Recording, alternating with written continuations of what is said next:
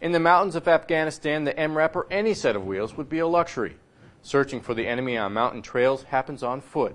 Specialist Nathan Bowen takes us on the search for the Taliban, who use obscure mountain trails to transport weapons and supplies.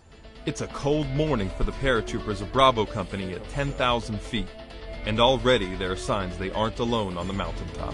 A group of people have been spotted moving towards the troops from the direction of a compound in the distance. When they draw even with the soldiers, they are stopped and questioned.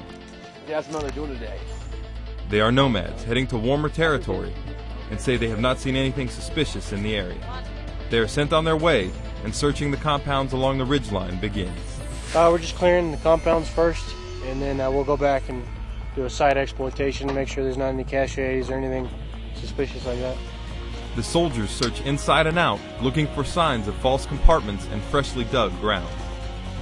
Sometimes they hide them, and if you didn't take the time to go back and recheck what you checked, you would never find it. A thorough search turns up nothing except dust, and the squads move on to the next set of compounds. But it's more of the same. Despite the lack of suspected weapons caches, information taken from the sites will be useful.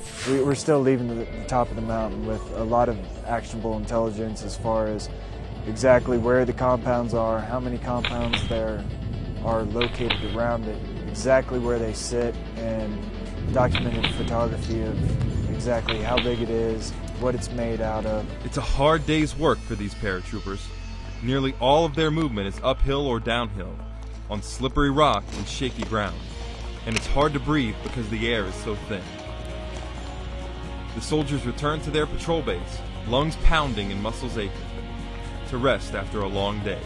Specialist Nathan Bowen, Chapadara Valley, Afghanistan.